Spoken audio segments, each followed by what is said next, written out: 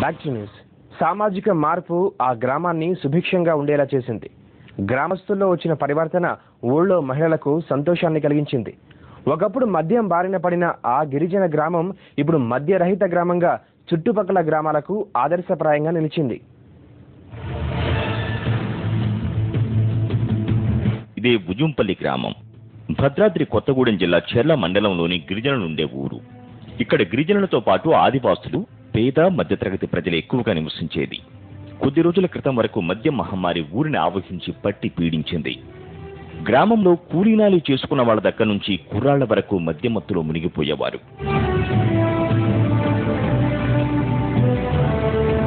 కాలం తెచ్చిన మార్పు, గ్రామస్తుల్లో కలిగిన పరివర్తన తెలియదు కానీ ఇక్కడ మద్యం అమ్మకూడదని, ఒకవేళ ఎవరైనా విక్రయించినా దాని జోలికి పోకూడదని గట్టిగా తీర్మానించుకున్నారు.